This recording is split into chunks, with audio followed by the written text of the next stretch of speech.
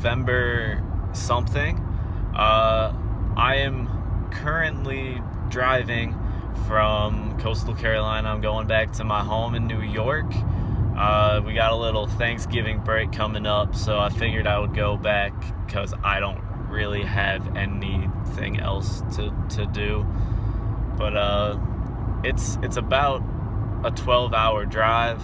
That's not including traffic. So I mean, with traffic, it's probably about a 13-hour drive. So I'm not excited to do this. I kind of got like a later start than I wanted. It's about 9:30 right now, and I'm just, you know, getting on the highways. But I wanted to leave about, I don't know, 8:30, but that did not happen. My alarm started going off at like 7:45 and 8, and I just kept hitting snooze until it was about like 8:30. So I got mixed feelings about going home. I like seeing my friends, you know, and all that. I like, you know, seeing everybody, but I hate New York as a whole. And it's been about like 60s, 50s in South Carolina, and I think like that's cold. Like I'm wearing, you know, like hoodies and jeans every day here, and it's probably gonna be like 20 or 30 in New York. So I don't know how I'm gonna deal with that. I might get hypothermia, to be honest. Well, I'm in North Carolina somewhere, driving through. I'm actually on a highway now. Before this, it was about like 2 hours of just back roads.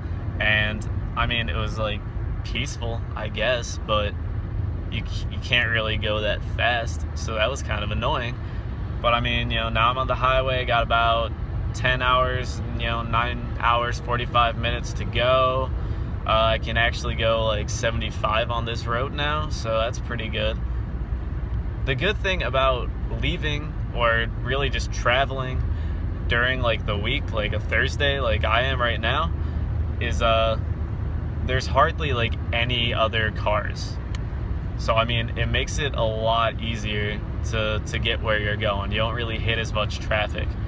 I mean, because I'm gonna be driving like all through the day, eventually I'm gonna hit, you know, a highway when people are, you know, getting off work around like 5 to 6, and that's gonna suck.